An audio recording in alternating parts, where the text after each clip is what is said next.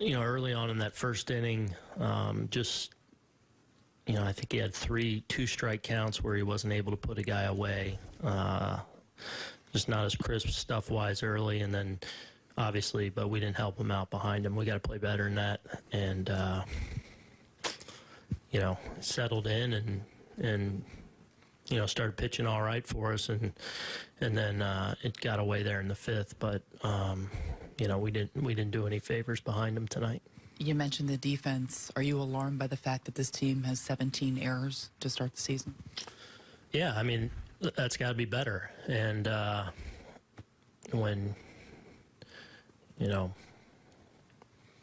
kind of trying to get traction, that's one of those areas where, when it's not going well in a particular area and you're catching the ball, it always gives you a chance. So we've got to get better in that department, and we will.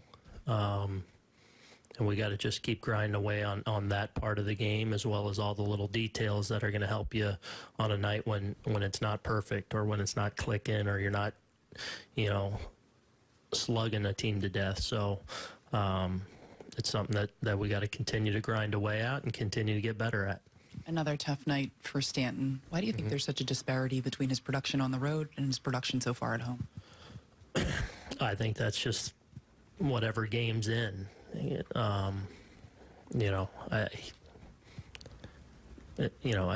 a matter of time and just getting settled in. I mean, if it was 3 games in a row on the road, I just don't think it's enough of a, because it's all we have right now to go on. So whatever, we're 16 games in, and in baseball, that's a small, very small sample, and for whatever reason, there was a few games here that weren't, and he hit a few on the road. If it was flipped, I don't think it would be necessarily that he's hitting it home and on the road. I think that's baseball, and he'll get it rolling here, and eventually the league will pay for, some of his early struggles. Who else? Wally.